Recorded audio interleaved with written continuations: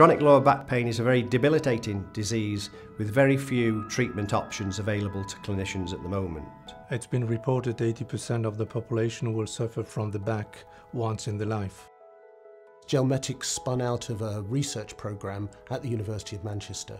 The research was looking into the pathology of degeneration of the intervertebral disc, and particularly discogenic back pain. It was while we were undertaking that research that I discovered the importance of the mechanical environment to the normal functioning of the intervertebral disc. It was this discovery that led me to approach our orthopaedic and neurosurgeons who manage patients with discogenic back pain here in Manchester.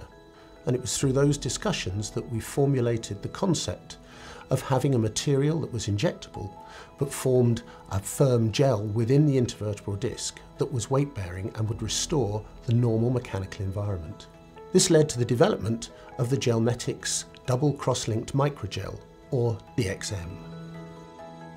The first objective for the company was to develop a product from the DXM technology. It required further testing and validation in order to get the CE mark. There has been a lot of work involved in developing the DXM material from a lab-scale approach to a full-scale manufacturing approach. We've recently obtained ISO approval for medical devices and are currently working towards clinical trials and obtaining the CE mark. Hitting this milestone will help gain further investment to broaden the application of our polymer gels and potentially to acquire complementary gel technologies. We were excited by the prospect of being able to treat patients and bring them back into full social health and economic health much earlier than current options offer.